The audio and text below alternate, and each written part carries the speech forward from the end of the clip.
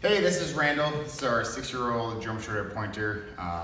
We've had him for about 4 years, rescued him when he was 2, and I thought I could get his wildness out of him.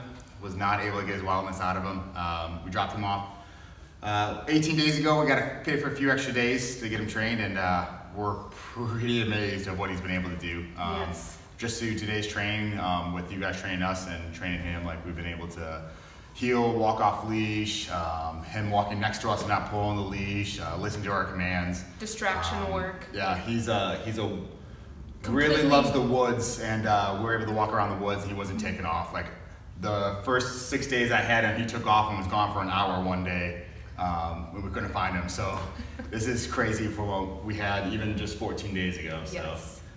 thanks Canine Off-Leash, and thank you for what you guys did for us. Appreciate it.